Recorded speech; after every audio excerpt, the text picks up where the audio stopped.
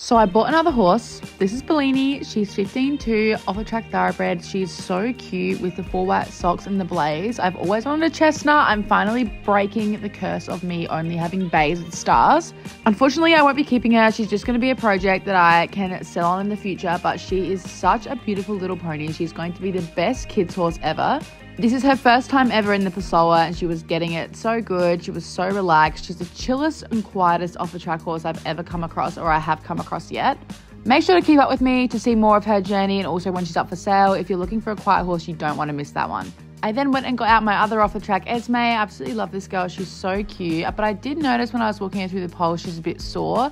Challenge for you guys is to tell me which leg you think she's off on in that video. Thankfully, I think it's just a stone bruise, so she'll be fine in a couple of days. I then tried to quickly sneak in a ride on Dante. The daylight savings is absolutely killing me, so it was pretty much almost dark when I went down to the arena to